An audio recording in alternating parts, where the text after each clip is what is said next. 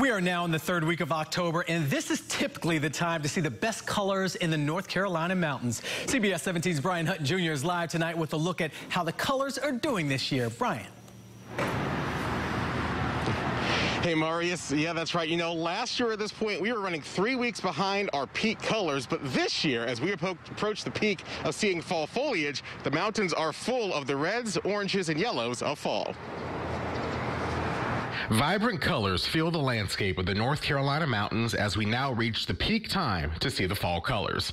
This week, the peak colors can be found around 3,000 feet, making them highly visible from the Blue Ridge Parkway and in cities like Boone. The colors are most vibrant in the maples, sourwoods, and birches. Heading up to higher elevations like Grandfather and Beech Mountains will quickly provide a drop-off in color. Once you get above 3,500 feet, the colors are now past peak, and in many places above 4,000 feet, the leaves are completely gone from the trees. The height of peak colors will continue to drop through the rest of the month. The week of the 26th will feature peak colors in places like the city of Asheville. The beginning of November will see peak colors to all of the Piedmont. While there are some nice colors around central North Carolina right now, our peak time usually arrives around the second week of November.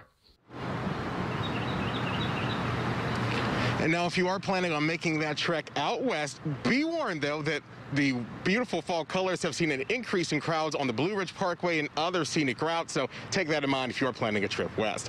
Live in Raleigh, Brian Hutton Jr., CBS 17 News.